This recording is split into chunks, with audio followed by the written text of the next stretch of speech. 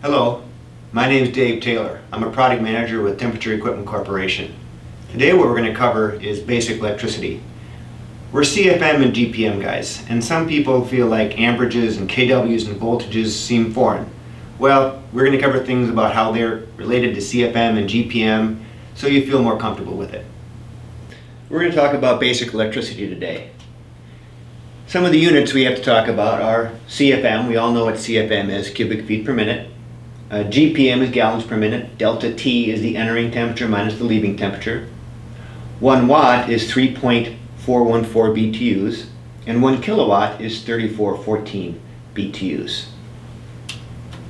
How is it like HVAC? Well, some basic formulas we all use. The first one is air. The BTUH is 1.08 times CFM times delta T.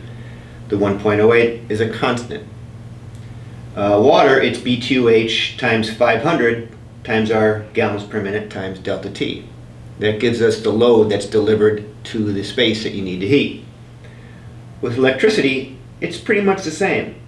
The kW, or what the heat that gets to the space, is equal to 1.0, the constant, times the amperage times the volts. So the amperage is the medium that's carrying the heat to the space, just like GPM or just like CFM. And the voltage is like the delta T. The higher the voltage, the higher the delta T and the more heat. Now, how do we figure all that? Well, this is Ohm's law. And this seems complicated. We try to put it into a wheel like this. And you can get this on the internet, or you can see your TECTM, they can get it for you.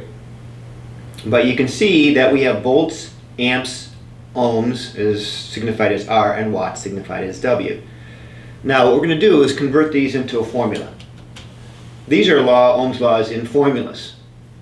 And there's all sorts of things that if you want to figure out volts, you can figure out those with the other variables. If you want to figure out amps, there's all the formulas depending on what variables you have, ohms and watts. Well, what we want to know is to figure out how much volts and amps it's going to take to get the heat loss to a space. And that's what we want to do. We want to look at the watts.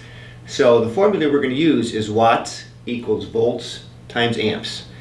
Because what we do is we start with the heat loss in the space. Now, how do we figure the heat loss in the space? Well, there are charts and tables out there. We're going to use this one. And we take the square footage of the room. And we have a watts per square foot for newer homes. That's homes that were built from 1980 on. Or older homes, which were built before 1980. Newer homes is 6 watts per square foot. Older homes is 10 watts per square foot. So let's just pick a room. 225 square foot room. You can see for an older home, we need 2250. For a newer home, we need 1350. Well, let's say we're trying to add heat in a bedroom that's far away from the furnace. So we're going to look at the older home. That's 2,250 watts, or 10 watts a square foot. That's a good starting point. Now, we're going to need to know how many amps they have to feed to get that watts to that particular bedroom. Now, I know this is kind of difficult to see, but you can see power watts at the different voltages, 120 volt single phase, 208 single phase, 208 three phase, all the way up to 600 volts. But we're trying to find out what the wattage we need. So I'm going to blow this up a little bit. And here we know that we needed 2,250 watts, or 2.25 kW. So here's all the different amperages. All right, this is the CFM or GPM that has to go to that space through the wires to satisfy that 2,250 watts. Well, most wires, or most voltages in a residential application are 120 volt. And here we'll need 18.75, let's say 19 amps. And here's 240 volt, 9.38 amps. So now we know how much wire size we have to carry the amperage, that medium, to the room to get that 2.25 kW. All right, it's either 19 or 10. Now, sometimes people have wire going into the room that you can use, you can tap off of. But let's look at this.